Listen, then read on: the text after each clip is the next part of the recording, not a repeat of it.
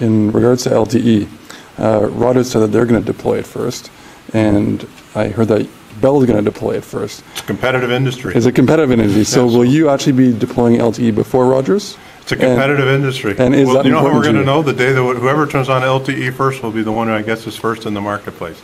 But from a Canadian perspective, clearly they're going to see one of the shortest cycles ever of a technology, which is HSPA+. Right. I think if you had asked us in 2010, the investing community all would have thought, well, maybe this will be a 5-year technology, and now we're talking about within months of new technologies launching in Canada. So right. the pace is accelerated. And you know what? It always surprises me how fast it accelerates. Right. But who's first? We'll just have to see. And are you certainly gonna, competitive. And are you going to be in the same cities as Rogers with the initial rollout? We'll only know when they turn on and we turn on. So that means but we know for sure we'll be in Canadian cities. That's a certainty.